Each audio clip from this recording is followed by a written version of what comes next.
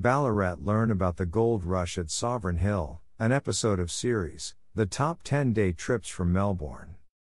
Ballarat is a charming town known for the 1850s Victorian gold rush. This part of Australian history is similar to the California gold rush, where there was a discovery of wealth in the mines of Ballarat. Sovereign Hill is an outdoor museum where you can take a guided tour of the gold mine and pan for real gold. The best part? The whole museum is in character, including actors in costume, horse-drawn carriages, and Wild West-style buildings. Sovereign Hill takes you back in time. Getting there, if you rent a car from Melbourne's Central Business District, CBD, it's an hour-and-a-half drive on Highway M8 toward Ballarat. Otherwise, you can take the V/Line train from Southern Cross Station.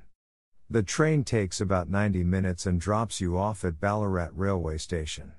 From there, it's about a 30-minute walk through town to Sovereign Hill or a 7-minute cab ride. Travel tip: if you visit Ballarat during July, Sovereign Hill throws a month-long winter festival with Christmas lights, snow, and an ice skating rink.